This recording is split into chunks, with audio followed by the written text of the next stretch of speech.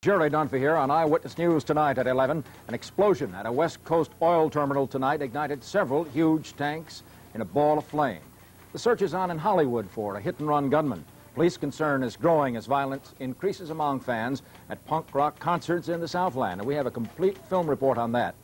And we'll tell you details, too, of a fraternity scandal at USC. Plus, more on the worst potential flood threat in the nation, film of the basketball border war between California and Arizona, and an update on a hitch that's developed now in the round-the-world balloon trip. We'll have all of that and more here at 11. See you then.